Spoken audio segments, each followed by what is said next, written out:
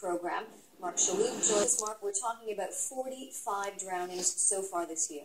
4 more drownings than at the same time last year, Tara. The Quebec branch of the Life Saving Society is pointing to all the beautiful weather we've been having since the spring. It's calling on people and communities to do more to prevent drownings.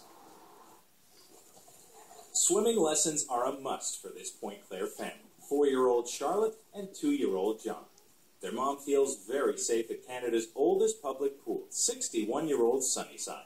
We don't have a backyard pool, but if we did, I'd be a lot more concerned because here we have the lifeguards, it's fenced in. Her husband, an ex-lifeguard, feels other communities don't always take it upon themselves to do a better job. I used to live in NDG, and there's some larger pools there that sometimes you wonder if there's one lifeguard for a huge pool, even if it's within provincial regulation. He would like to see Quebec adopt more stringent rules around water.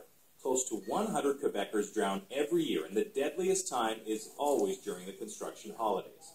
Recent drownings, near drownings, and the 2 lifeguards on Ile Bizarre who were fired for texting on the job have the Canadian Life Saving Society reiterating simple advice for National Drowning Prevention Week.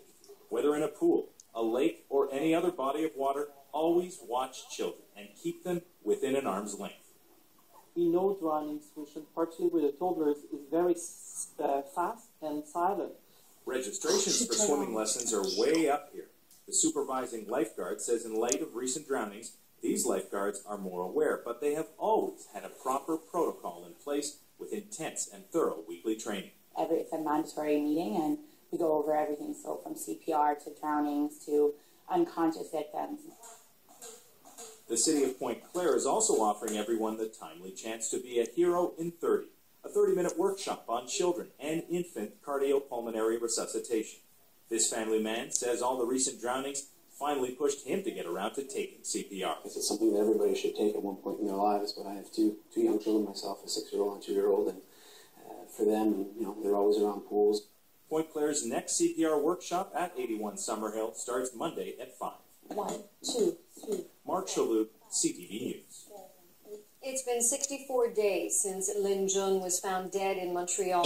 Today, a public memorial was held in Hampstead, paying respects.